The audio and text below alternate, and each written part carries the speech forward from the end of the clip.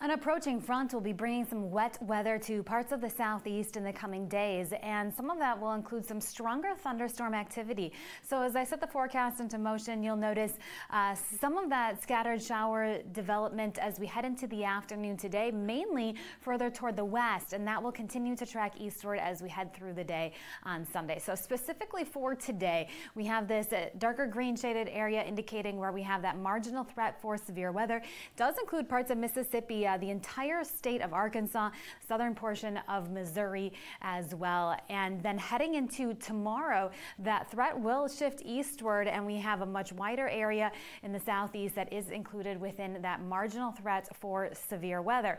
This will continue to track eastward as we head into early next week. Skies will clear out in time for New Year's festivities, but temperatures region-wide today ranging from the 60s to the 80s.